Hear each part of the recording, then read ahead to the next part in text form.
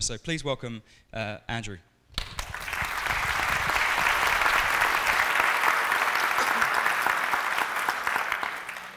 All right, so thank you, everyone. Very happy to have this opportunity to share some of my experiences with you. Yeah, so we've seen a few presentation styles here. We've seen cats, robots. No one's told a joke yet. I'm not going to do that. That's kind of dangerous. But I'm the first baby picture. Yes. So I've been at Google for about 5 years. I've worked on mobile for my entire time there.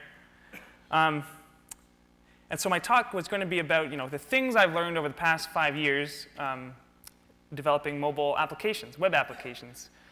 A lot of the time, you can maybe write off 3 years of that to banging my head against the wall. But there is some good stuff in there. And so I was going over all my old research, and I've kind of tried to make a summary of bad things that have happened and how we've gotten around them, and what's still relevant today and what's less relevant.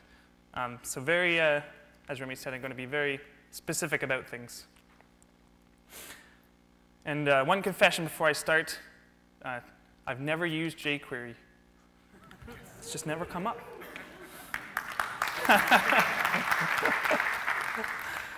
Wasn't expecting an applause from that. I've heard it's quite good. OK, so in my first project, mobile Gmail, so this is what it looked like. So this was before Apple had an app store. This was their third-party application strategy, I think. And we loved it, because we already had a website.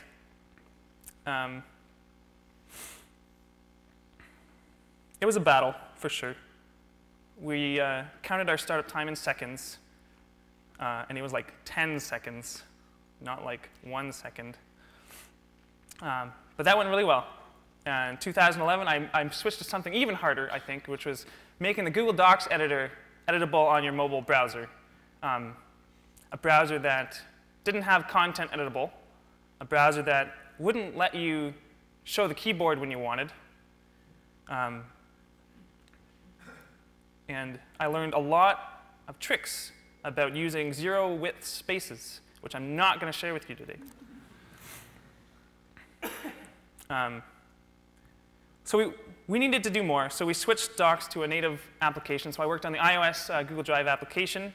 But the reason I'm even telling you this is that it's very neat. In the background, hidden, unbeknownst to the user, there is a web view running JavaScript. And so all of the rendering is done in native code, but the network and the data model is shared with the web server, shared with the other mobile code bases, and running in the background. So it's neat design. And now I'm working on Cordova. Yay. Not going to tell you anything about that today.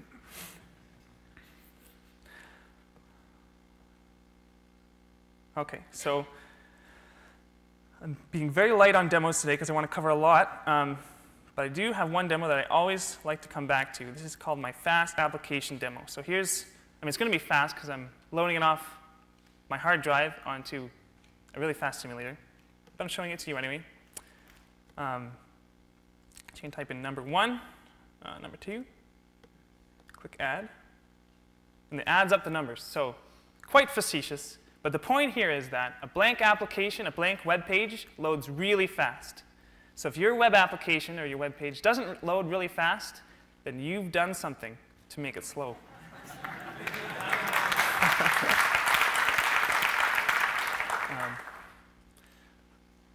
So I wish I could say I made up that kind of tagline, but I heard it in another talk and really liked it, and so I'm just borrowing it today. And that's actually a theme you'll see. It's me just kind of stealing other people's information. So one thing that's really been a cause of a lot of head banging against the wall have been clicks on mobile. And this has gotten a lot of coverage lately, so I'm not going to spend a lot of time on it. But it's still worth a mention because it's still something you need to do. So yeah, in my go look at what's the definitive guide kind of slide, here's a really good website that shows videos of exact problems and how to get around them. But I will show you using my fast app demo. So It's not going to read out the numbers, but you can see. Can you see the flash when I click? You can't maybe tell when I'm clicking, but it's quite delayed. So I have another where'd it go? Application here that will show a timer. So you click the button. Oh, touched.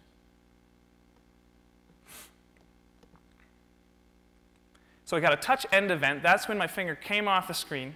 And then I got a click event when my JavaScript's actually going to run. And there was 360 milliseconds delay between the two.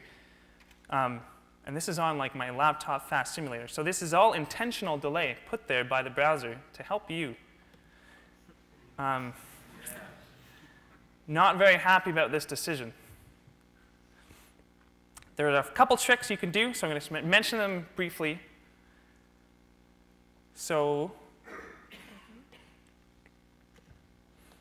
version 2 of my fast application demo.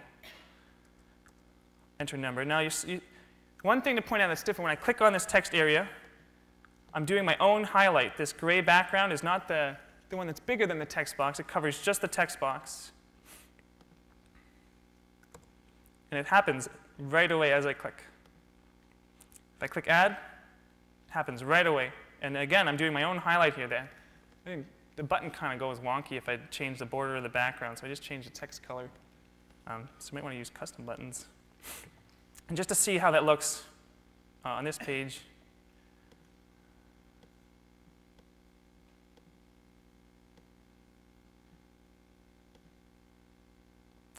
actually, where is that page? No, I'm going to skip it because I have a lot to cover. But I can show another alert, which does your action on the touch end, and so of course the delay is 0. So the takeaway here is you have to use large tap targets, because now when you're using touch events, you're not going to have the browser fudging the user's click for you. It's not going to click the closest thing. It's going to only activate what you tapped on. So use large targets. Use the CSS active class to do your highlights and turn the native ones off. Use a viewport meta tag because on some browsers, I think Android browser and Chrome, and I don't know if there's any others, if the viewport meta tag is there and there's no action for double tap, then it just gets rid of the delay for you and you can just use clicks. And like everything else in JavaScript, there's a nice library that you can just drop in and make your app mostly work better, but there are a couple caveats, so you got to read it. So JavaScript parsing, this is kind of what I guess made me interested in hearing what I have to say today. And I actually didn't know it was called the evil JavaScript, whatever you called it. Evil eval. So that's a nice name. But when Gmail first came out, on the iPhone 1, 2G, and then the iPhone 3G was actually no faster, 300 kilobytes of JavaScript took 3 seconds just to parse it. That's not running it, that's not downloading it, just to parse it. So this was like, if we could do anything to cut down our code size, then that was a real big win. And so we spent a lot of time cutting down our code size. And the other thing we did was we cut our code into different chunks, into different modules, so that we only would load the module that we needed. And so this is something, that wasn't new at the time. Gmail on the desktop and a lot of Google applications have been doing it.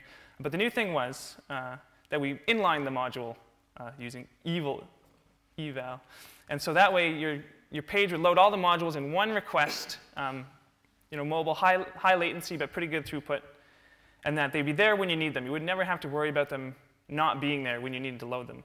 And so I did a bunch of tests, like everything I could think of for how to inline this stuff. I came up with the fastest thing was to just put the whole thing in a big block comment, and then take it out, and then put the script tag back in without the comment. And like a lot of things, as you're going along, you realize that was actually a pretty silly thing to do. Because at around the same time, even a bit earlier, as I found out years later, John Resig, maybe I should have used jQuery, came up with this idea for templating, to embed your templates, where all you have to do is put type equals anything other than JavaScript, and you can put any text you want there, and it'll get inlined without trying to execute it. So believe it or not, we still use comments in our production code because it'd be work to change it. But please, if you're doing this, use this the way that makes much more sense. Anyway, so here's my benchmark from years back. One script tag at the top to record your start time, and then the end time is the first line of the next script tag. So the idea here being, as soon as the next script is entirely parsed, it'll start executing, and then the difference between the two times is your parse time. And this worked quite well to measure things, at least before. And here are the results. So 3 years ago, 3 seconds, as I was saying. The iPhone 4/Nexus S are both around the same time and around the same speed. Massive improvements, 10x, so 330 milliseconds for the same amount of JavaScript. Well done, we were quite happy. We like to brag that the best thing we ever did for our app was buy a new iPhone. So I redid the tests making this talk. So my iPhone 5S, 110 milliseconds, so still 3 times faster. But I'm lying with that because another trick that they've done in the browser is that instead of parsing the entire script tag, it'll only parse the function bodies that are about to be called. And so in a typical payload, this last number here is the payload I used for this original 3 seconds. With lazy parsing or the pre-parser enabled, it actually only takes 40 milliseconds for 300 kilobytes of function bodies. So that's a really happy thing. And so my takeaway from this section is it doesn't really matter anymore. Don't waste your time chunking things up into modules. You might actually hurt yourself if you lazily load them because another thing it does is it parses while it downloads now. It didn't used to do that. And so don't worry about it. Be a happy baby. OK, another really fun topic, creating DOM. This used to be like what everyone building web applications would write articles about. And it was such a problem that this guy came about, the DOM monster. So I did some benchmarks when writing Gmail. I'm just going to share them with you now the same way I did before. So there's three ways of creating DOM that I measured. Inner HTML, quite well known. Document.create element, quite well known. And then lesser known, I think, is using an element and then just cloning it. And then fixing up the values that you've just cloned. And so did a benchmark. I'm going to skip it and just show you the results. I will tell you that in this benchmark number 3, I cheated. So I'm only measuring the amount of time it took to clone the template. I didn't include the time it took to actually parse the template itself. So it got an unfair advantage. What the benchmark does is it creates 1,000 of these. So span, span, span, span, TT with a click handler. And the click handler I tried hooking up in different ways, which we'll go into next. And I did this 1,000 times, so that's 5,000 elements. The idea here being is this is more elements than you should need. For reference, DOM Monster will tell you that a 5-page Google document has 5,000 elements. Desktop Gmail has 3,000. Mobile Gmail starts at 1,000 and grows over time to 2,000. So we're looking at 5,000 nodes. This should be definitely the high end. So true in 2010, when I did this before, the inner HTML was the fastest. And create HTML would sometimes be close, but it would have a lot of variability because the garbage collector would kick in and just slow you right down sometimes. And so inner HTML I really liked because it had less memory overhead and was always consistent in how long it took. And it's quite easy to write. So here's today. So what we're looking at here is compare the colors. So this is all from one device, but I'm doing WebView versus Chrome on the same device. So clearly, clone node has issues if it's a really big template. This is like cloning 5,000 nodes in one call.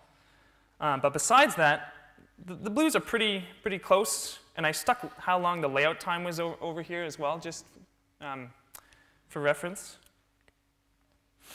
And then in Chrome, you can see clone node of I'd clone those 5 elements 1,000 times. Was a clear winner. So on my phone, the latest iOS, again, clone node kind of came out ahead a little bit on Safari, but it's pretty close. And on the UI web view, everything was quite close again.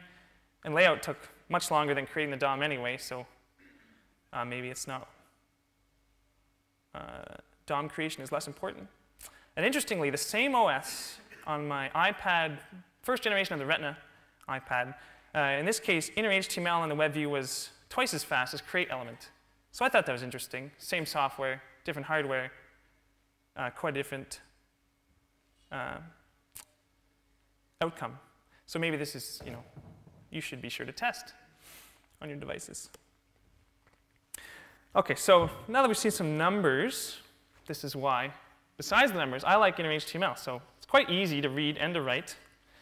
One thing that has come up a lot more lately is called layout thrashing. So if you're using JavaScript APIs and you're querying the DOM and then changing it and querying, that you're going to cause multiple layouts. And layouts, as we saw, are the same order of magnitude or much worse than creating the DOM itself anyway. So if you just use inner HTML, you just redraw your whole block.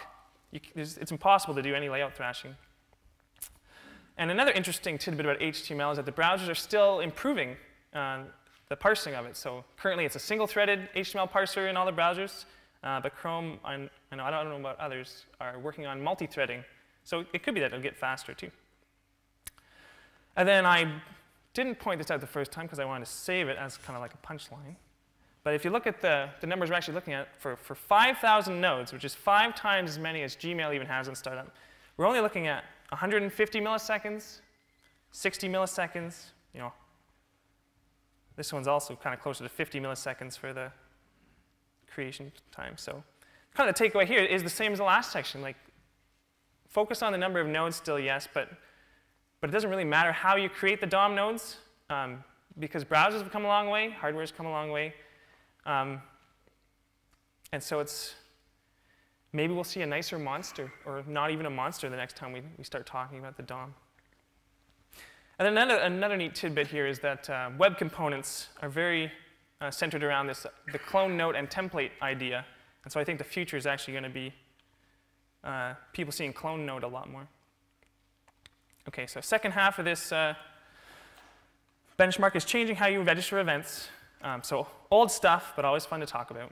So inline handlers versus add event lister. The second one here, it's identical to number 3 in terms of performance, so I'm not going to mention it. So true in 2010, inline handlers were fastest. Probably because the JavaScript was slower then.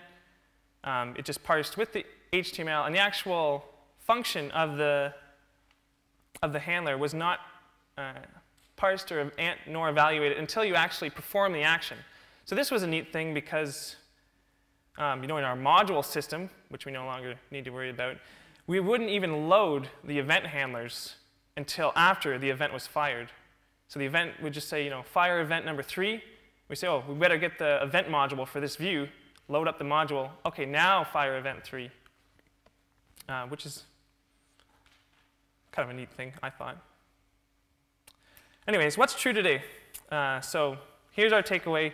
Having events at all in my benchmark, so 1 event for every 5 nodes, was between 0 and 7% slower. And then if you use inline events, it actually is a bit slower now, 0 to 10% slower compared to not having any events. But again, the takeaway here is that it's 0 to 10% of the thing I said was too small to care about anyway is too small to care about. So do whatever's easier. But the one kind of interesting thing I did stumble upon when doing this benchmark this time is on newer Chromes, the inline events really took up a lot of memory. So here's a memory timeline of me doing my benchmark. So I use create element.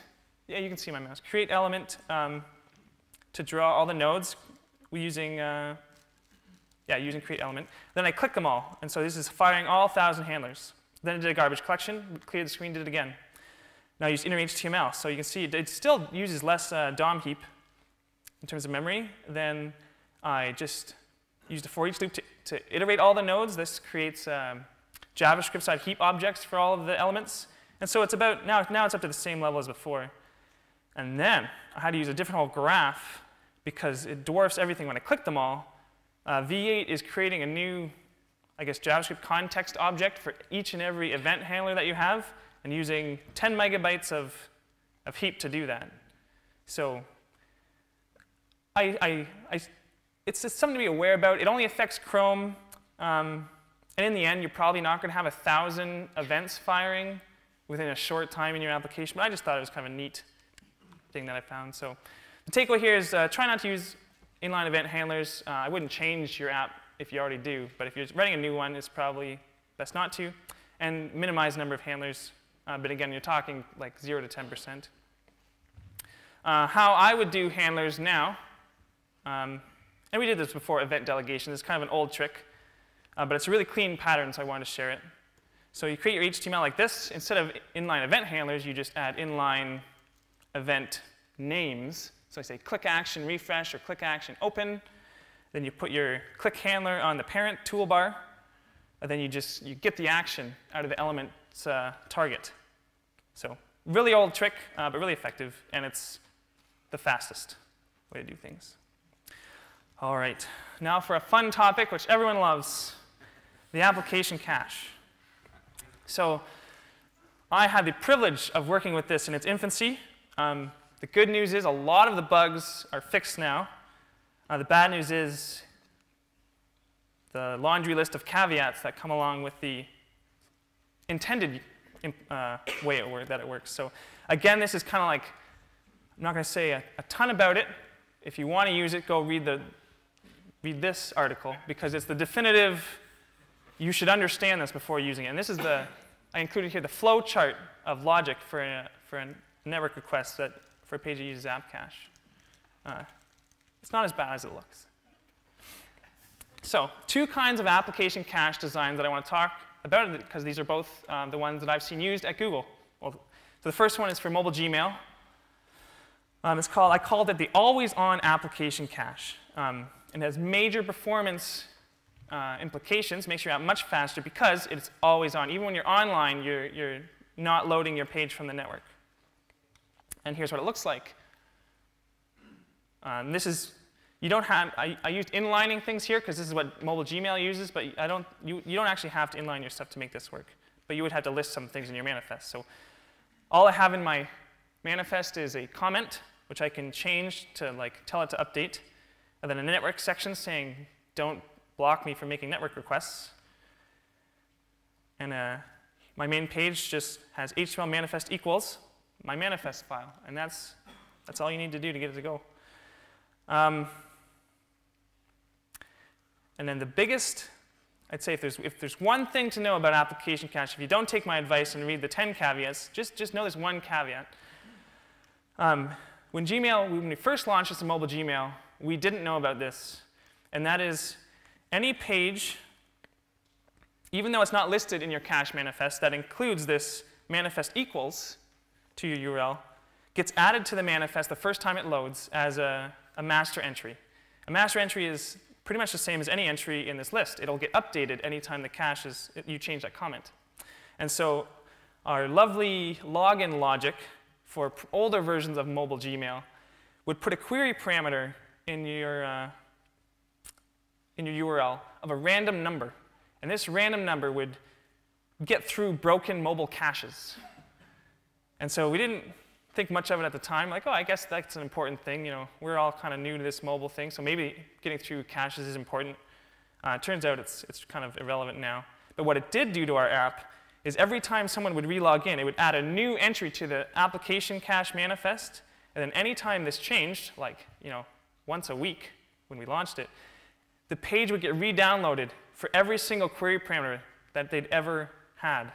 And so we actually saw in our logs, something crazy is happening. And keep in mind, we inlined all of our resources. So this is like the entire page is being re-downloaded over and over and over and over again for every query parameter ever. So a bit of a look of horror on our face when we dug into things and figured out what's going on. And actually, it used to be that it would also include fragments in here. So if you change your hash, refresh the page, that would get another new entry, even if your query parameters didn't change. So that was a bug. It's fixed now, but it was horrible. And so here's a snapshot of what app cache internals looks like in Chrome, which is a really great way to inspect it now if you're working with it. And so do know when using always-on app cache that your app works offline, and so you can't, and everyone who hits that URL is going to get the same page, so you can't put any user data in the page. You must figure out a different way to store user data. In Gmail's case, We use a unique URL for every user because each user can get different JavaScript. OK. This one's called the offline-only application cache. This is used by desktop Google Docs. Nothing to do with performance, because there are no performance benefits. But it's another, I mean, just hearing about another successful use of application cache, I think, is notable enough. So here we go. OK, so the manifest is the same, except for now there's a fallback section, which says, anything on my domain, if I'm offline, sorry, look at load fallback to HTML instead. Notable here is that your online page, your actual page that they hit when you're online, does not have a manifest here. Instead, it has an iframe to a page which has the manifest. And so this has the effect of not adding this online page as a master entry so that it won't be included in the application cache. And instead, this empty iframe gets added to it. So it's kind of shows the weak points of application cache there, or one of them. And then your offline page also doesn't include a manifest equals because you don't need to check for a new manifest if you're offline. You know you're not going to be able to. So that's the setup. I'm not going to show a demo of it because same reason as before, but the effect is that when you're offline, any URL you hit on your domain is going to load the fallback HTML, but the URL is going to stay at the URL the user typed in. So that's the key bit that you need to understand, is you can figure out what to show the user by looking at the URL. Because it's not going to redirect to your fallback HTML. It's going to keep it as is. OK, so application cache, it does kind of stink, but there are big rewards if you can employ it. So read the article and use it, because it's what we have until something better comes along. OK, quick note while we're talking about offline. Where do you store data? In JavaScript, in memory. Local storage, in a database, on your server. Use the browser's cache. I'm talking about offline here. So the answer, of course, is yes. And so I'll just point out that in what mobile Gmail does is it stores a lot of things in your database. A lot of prefetching goes there. Anything needed for initial page load goes in local storage, because that's much faster to read when you're starting up. So a copy of that we think you'll probably want the next time you load up goes in local storage. And then while you're using the app, we also keep a copy of everything, at least new, that goes into the database in RAM, because you actually have lots of RAM compared to how much offline storage you have. And it's much, much faster. Yeah. Of course, you want to use your browser cache still for images. And if you have an interesting application, you'll have a server. Yeah, and so prefetching, in the background, you can prefetch from your server to your database. And then you should also prefetch from your database to JavaScript to avoid delays.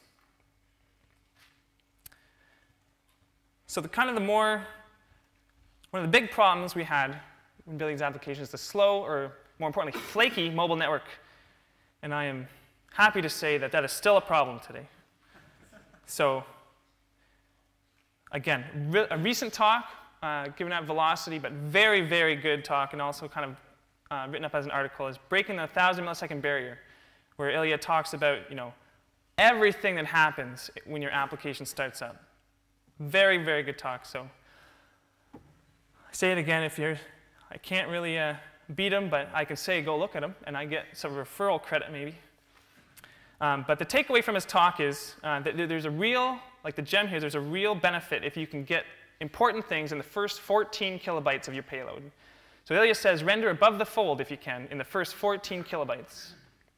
And from the work I've done, I can say one thing we've done is we made sure if your application, if your payload doesn't include the data that's important to the user, as is the case for an offline application, then also start your initial request within the first 14 kilobytes. And I can show you, here's our initial design. So we did exactly actually as Ilya is telling people now, is we had CSS to start, and then we drew our toolbar and a loading spinner. Then you got to watch the loading spinner while we downloaded the rest of the application, and then we parsed our JavaScript, we hooked up our event listeners, and then we sent a request to the network to actually load your document, the thing that you were there to see in the first place. So I hope from that description you can see the improvement that we did. Instead of drawing things first, the very first thing we do is we send a network request to get the document data. We send an XHR. The XHR doesn't even know how to handle its own response. We just assign it to a global variable, and then when we download the application, we now have the logic to even know what to do with it. And we actually found that putting it there, I guess now we learned it's because in the first 14 kilobytes, it was actually just as fast as if we inlined the payload. So it often managed to get the response to that XHR before the page even finished loading, the initial page. So that's kind of neat. So there's my tip there. We saved up to two seconds on 3G just from this one secret. OK, takeaways, watch Ilya's talk, and start your request within the first 14 kilobytes.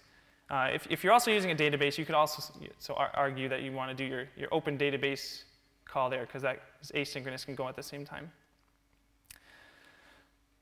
OK, how to do your network, how to format your data on the network. So most common is JSON. But one thing is it's just a pet peeve of mine. And I just found out Gmail is still actually doing this. In your request payload, a lot of people still send this form data encoding, which, as you can see, is really ugly. And it often expands things by like 2 to 3 times. And it's just a legacy thing from before JavaScript came around and we had forms. So please don't do that. Use Chrome or use inspector tools to figure out if you're doing that, because sometimes libraries do it to you. I don't think there's no reason that I know of why you'd want to. And so this was another kind of thing along the lines of parsing. It's in the same ballpark where we'd constantly be trying to figure out clever tricks to parse our response payloads quicker. So I did a benchmark, same as before. A few different options here. Use JSON objects, by far the most popular option. JSON arrays only. So theory here is that maybe arrays, they don't have explicit keys. They'll parse faster. And then if your payload is just a bunch of small strings, then use string.split and just have a separator between them. And then finally, a custom format where you just say type length data, and then you manually parse them out. And that is just kind of our sanity check. And so results, JSON.parse is 3 to 4 times faster than eval. This varied a little bit, but this is kind of ish what I found to be true. String.split, about 3 times faster than JSON.parse for the special case if you have, I think I use 100 character strings and a megabyte of them. It was 3 times faster. And arrays actually are faster than objects if you have a lot of them. And then also interestingly, on the same device, the new Chromium web view is 4 times faster at JSON.parse than the old Android web view. So under the hood in the browser, clever things are happening and they're making things faster. So that's nice. When you add this all up,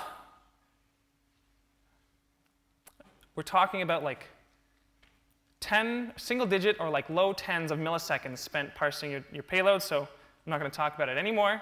Yeah, use whatever you want and use JSON.parse. It's really fast now. And the network overhead is going to far outweigh your parser time this anymore. So I should have had another happy baby here. Just pretend like he's there. Batching up requests. This is another thing that both Gmail and Docs do, and I think has been a performance improvement, but I don't have good numbers on performance. In this case, it's kind of more like if I say it enough times that you'll think it's a good idea because I've said it, like proof by repeated assertion. So the idea is, instead of sending 2 network requests, you send 1, and within that 1, there are 2 requests. So you give it the size of your request, the ID, the type, and your payload, batch them together. Examples, example in Gmail is, mark as read, fetch next message. The response is your new state and the message data. In Google Docs, you give me the document, it sends you 3 responses. The page title, the first page and then the rest of the pages. I said this as a caveat, but it's more like stating the obvious, at least I think now, is when you get that response, don't wait for the entire payload. You can execute the response messages as they come. So we call this incremental XHR. It's a very old trick to listen to on-ready state change and check if you have a big enough chunk that you can do something with it. The other thing that this actually slowed us down is with uploads. Upload is really slow, especially on mobile, but still on desktop too. And so when we added attachment upload to mobile Gmail, the whole app would just get stuck until the upload was done. And so obvious workaround here is don't batch large uploads. Hopefully that's obvious. OK. We're getting to the end here. Another pet peeve of mine, timeouts. So desktop, common pattern is to just have a constant timeout for your request. Often the default's like a minute, and very rarely does anyone hit it. But on mobile, on flaky networks, you hit it all the time, and then this happens because you just sit there with the loading spinner and just wondering why you're wasting your time. So my thinking here is that if you actually can time out, fail faster, you're still failing, but you'll make your user happy because you're doing it quickly. Let's think through the problem together here. Your request has 3 parts. You're uploading, your server's doing something, and then you're downloading your response. So now we have events when you upload. This didn't used to be true, but now we have progress events. Server processing time, this is where you kind of have to gauge your timeout. What is your server doing? Is it going to be slow? And then the download, we've kind of always had progress events, as I mentioned with the incremental XHR. So why are we setting a constant timeout? So we did some real user measurements here in Gmail. And the blue line here is the time between us sending the request and getting the first piece of data back. So I don't have the measurements for upload events. This is just when the first byte of data comes back. And you see it peaks at around a second. It goes all the way down to 20 seconds here, but somewhere between 10 and 20 is your ideal spot. And then the more interesting is the red line, which is the time of a whole request. We take the longest duration between getting pieces of data back, and then we log it to our server. So between progress events on the download side, you can see between 2.5 to 5 seconds will cover 99% of your requests. So much better timeout scheme here is to reset your timeout every time you get an event that tells you that your request is still alive and well. So time to first byte, time to next byte. You probably also want to throw in separate download from upload here. Just to note, there's now a timeout attribute. I guess IE's had this for a while. You can change it while your request is in progress, but it always has to be from the start of the request. And so I was a little bit sad that there's not more to the spec here, because really the browser would have the best idea as to whether your request is still alive and doing well, but instead it's still up to you. So use dynamic timeouts. Summary here. Use a fast click library. Focus on your networking stack, because that's still really important. Focus on your critical rendering path. Prefetch when you can. There's probably, or there is other dots that you should care about, but none that I've talked about today. But a poor use of your time would be worrying about your JavaScript parse time, or your DOM creation, or your JSON parsing, because those are all happy baby moments.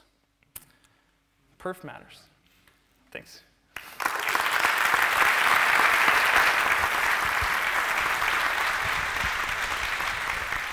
Thank you. That was